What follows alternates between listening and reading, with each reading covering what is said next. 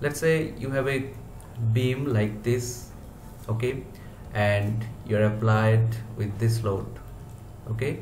And to design this beam, let's say you have two sections. One is circular section with diameter d, and a square section with side, let's say h, okay.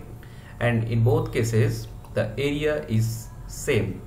Here your area is h square, and here your area is pi by 4 times d square, okay. So now what is the best section for this beam? Or let's say here the moment is m, which one is the best section? Okay, so here best section means with respect to your economical point of view, okay. So to decide which one is the best section, again you have to remind one equation, that is to find out the stress caused by your moment m, we use this formula, that is sigma is equal to my by I, or in case of the extreme fiber, this y is replaced by either h by 2 in case of rectangular section, or by d by 2 in case of a circular section, okay. And then we can simplify this equation by this one, that is m by I by h by 2 or d by 2, whatever it is, or m by z, and you know that z is your section modulus. Well, it is clear that more is the section modulus, less is the stress, okay.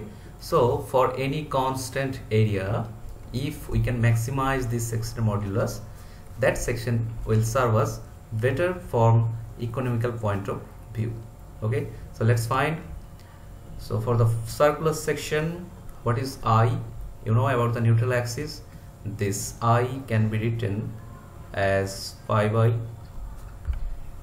64 times d to the power 4, and here y is your d by 2, so z can be written as pi by 32 times d cube, okay. And as pi by 4 times d square is the area of the section, we can write this by this formula, 1 times 8 times pi by 4 times d square times d. If we further simplify this, this is 1 by 8 times a d. This is the z in case of a circular section. Similarly, for a square section, if we find the section modulus, first your I is 1 by 12 times h to the power 4. Here y is equal to h by 2. This is your neutral axis.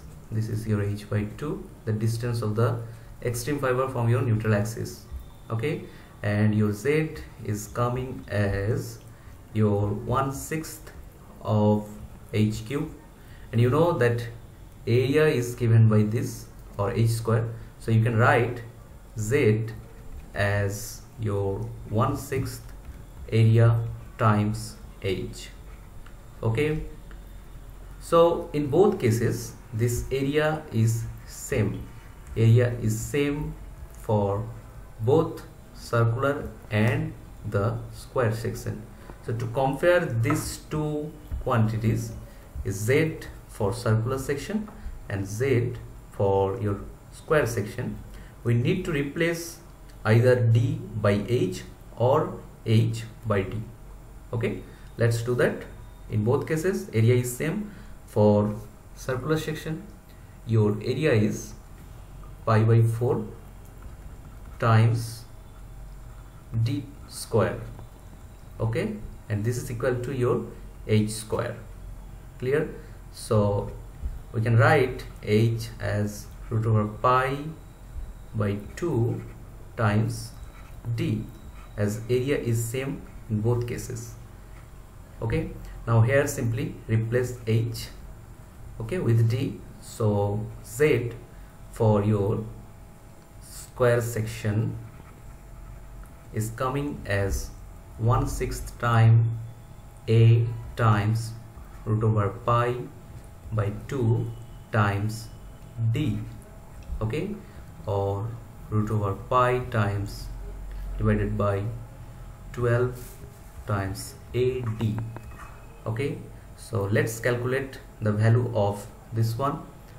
Pi square root divided by your 12. Okay, it is coming as 0.147 times d z. This is for square section. Okay, and for circular section this is 1/8. 1/8 means it is coming as 1 divided by 8, which is 0.125 times AD. Okay, so it is clear that for circular section your Z is 0.125 times of area times D, okay, which is in case of square section only 0.147. So simply comparing these two value, we can say that Z is more compared to your Z in case of square section is more compared to your circular section. So that's why the problem is solved. For this type of problem we will use this square section. This is more economical.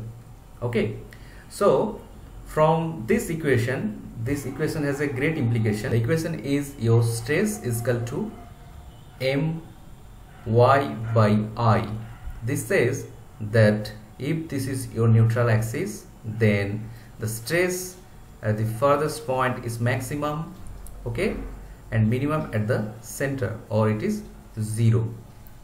So this is the stress distribution. Okay, so we always want that for a particular cross-sectional area, the material always placed in this region. Okay, in that case our Z will be maximum, or the section can carry the stress more efficiently. So this is the basic behind the use of I section. Okay, how? Well, from this stress distribution it is clear that the more material should be put away from this neutral axis. Okay, and this is happen when, let's say, you have given is cross sectional area A. Okay, and if this is the neutral axis. Okay, so you have given cross sectional area A. What you will try? Well, you will try to put half area here and half area here, and only that time this idea is executed, or maximum material is put on the farthest point compared to this neutral axis. Okay, so this is your A by 2 and this is also A by 2. Okay, and you have also given that the maximum distance between these two material or lump of material is, let's say, h. Okay, so from neutral axis the centroid here lies at a distance of h by 2 for this, and also for this one this is h by 2. Okay, you are given A as well as the height of the section. Okay, so obviously to use the material more efficiently, considering this stress distribution, you will put them equally on each side of this neutral axis. Okay, so what is the moment of inertia now? Well, about the neutral axis, the moment of inertia can be given as A into r square, where let's say A dashed into r square.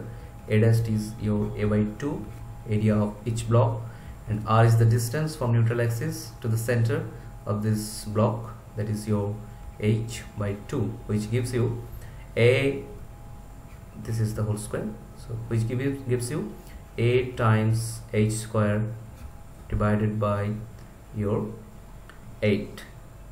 Okay, so this is I. And what is the distance of this material from the neutral axis to calculate the maximum stress? So y is here h by 2. Simply we can now find the z. So z is coming as your I by y, or simply a h square by 8. Okay, we have done a mistake here we have taken only the moment of inertia for a particular side. This material has also contributed in the moment of inertia, so simply multiply this item with 2, and it's 2 times this one, so I is a h square by 4. Okay, so here I is a h square by 4 divided by y is also h by 2.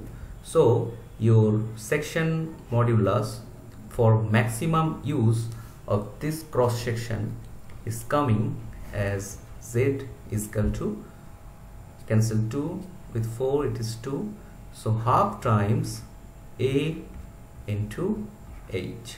Okay, so if you use your cross section or your material by this method, or if you place them this like this, you can use them most economically. Okay, but in practical it is not possible to place the material like this. Okay, if this is your neutral axis and you place them equally at a distance of h by 2 from both sides, it is not possible.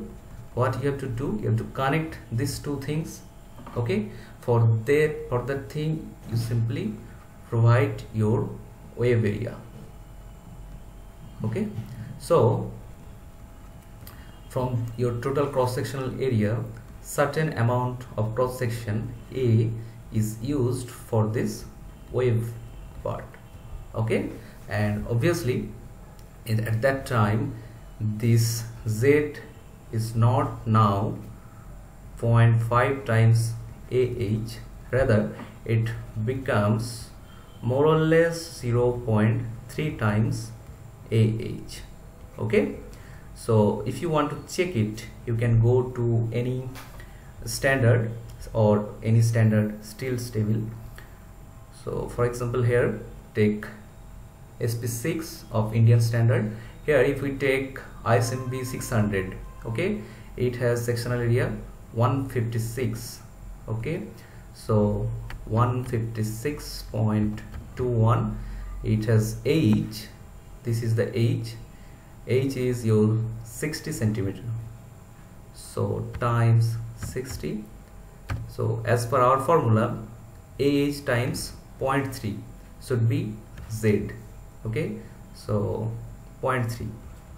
okay, this should be the z value.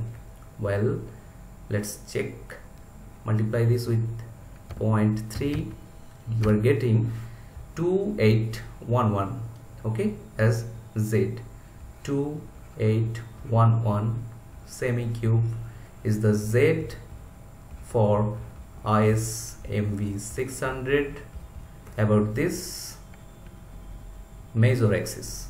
Okay, now let's check whether it is correct or not. Well, here I value is given, R value is given, so in the next page there should be Z value. So here is the Z xx, xx means this axis, major axis, so it is given as 3060. okay, so it is given as 3060. So what is the accuracy of our theory? So it is 2811 divided by 3060. So it is almost 92% accurate. Clear? So this is the basic things behind the design of rolled section. Okay, so you must have designed the built-up section, but you never think why the specification of any rolled section is such like that. This is the basic behind this design of rolled section. That's all for now.